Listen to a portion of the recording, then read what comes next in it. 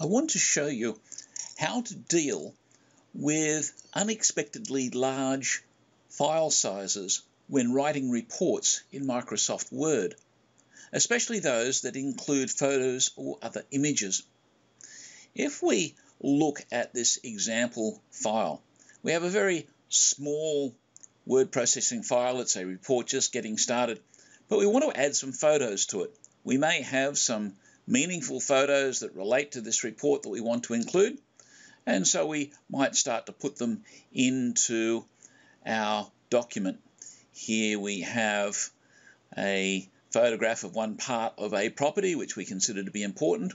We might put some other details of the property in as images, and these might be interspersed in amongst the text, and they might show various aspects that we consider contribute to the value of the property or its investment attractiveness or what have you. We may also have other images that we want to include, such as screenshots or scans of things like reports or statements relating to the property. Here we're going to simply add a screenshot of some text. And now we're going to save our report with its images. We're going to save it with a different file name,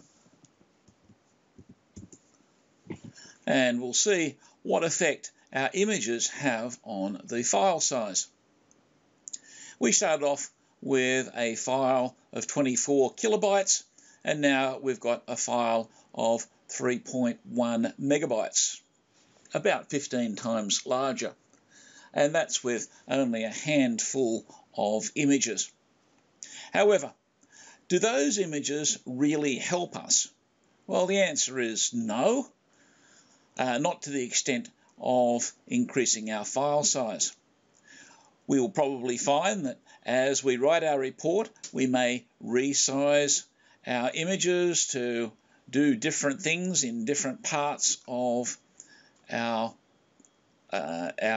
file, and that's all appropriate. We might have text in amongst all that and so on. We can save that and see how resizing affects the file size. And we can see here that by resizing our photographs down to something more reasonable, we've reduced about a third. We've taken about a megabyte out of our file size. However, we still consider it to be too large. The next step we may want to look at is compressing the photographs. At present, these photographs have been taken by a typical phone camera, and so each one is several megabytes. Do we really need several megabytes of photographs in a thumbnail photograph which is there in your report to show some little bit of detail? The answer is no. At best, we want this photograph to be able to be printed so that it doesn't look blotchy and poor quality in your report, but it's not going to be blown up and hung on some wall somewhere in a photographic gallery. And so we don't need the high res which normally comes out of modern cameras. What we can do is compress these photos. To compress them, we simply click on one of the photographs, and you'll notice that in Word there is a menu item that comes up here, Picture Format. We go to Picture Format, and we come across to a rather obscure little icon here. Doesn't say what it is, but it's very important for our purposes. Compress pictures. Click on that.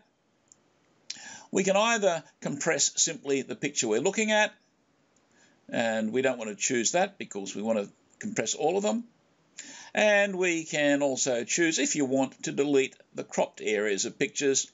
That's not so relevant in our case, but in some cases it might be useful as well. It basically takes off those parts from the file which aren't actually visible in the report. The next thing we can look at is what resolution we want. We can choose a number of resolutions.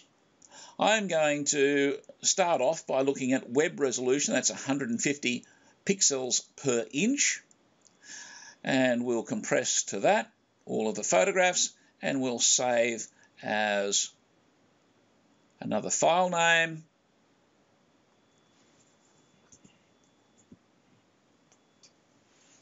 And we'll see what that does to the file size.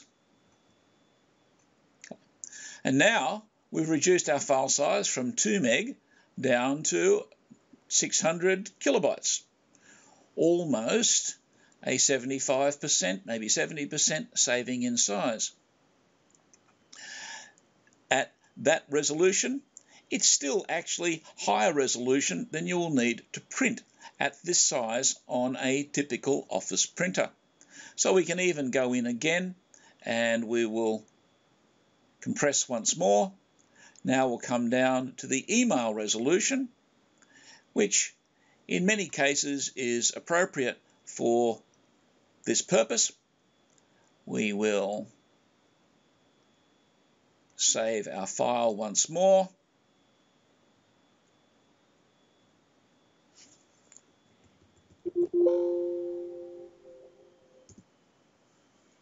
And save. And now our file size has come down to about half of what it was previously, about 300 kilobytes, or only about a bit more than a tenth of what we started with. The point here is that we may have a lot more photographs than this. You might be starting off with a file size of 5, 10, maybe even 20 megabytes. But by using photograph compression, you're able to bring it down to somewhere in the vicinity of about 10 to 20% of your starting size without losing its effectiveness as a report.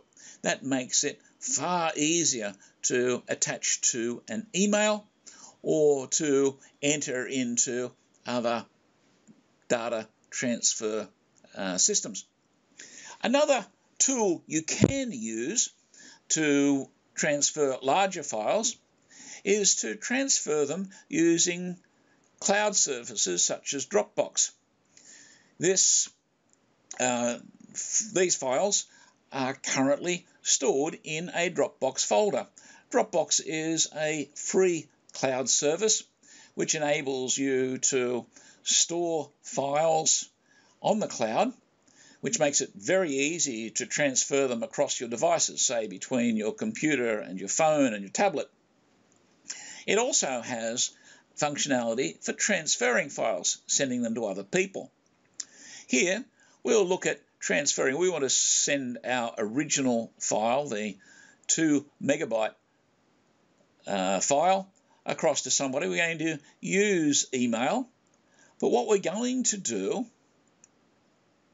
is copy a DropBox link. So we've right-clicked on the file name, select Copy DropBox Link, then we go to our email system, and we might be wanting to send that file to our friend Fred, and all we have to do is paste in that link. And now, when that email is sent, when Fred opens up his emails and clicks that link, it will download that file, even though in this case it might be 2 megabytes or it could be 20 megabytes. The point is that using a DropBox link, you're able to transfer very large files. And so if compression is not suitable for you, then emailing the DropBox link is also an effective way of sending these larger files. To get a DropBox account, it's free. Well, certainly there's a very useful free version. Like a lot of things, if you want to pay a monthly subscription, you can get more bells and whistles. But for a free DropBox account, which is a very handy thing for a lot of file exchange, you'll find a link to get a DropBox account in the details box underneath this video.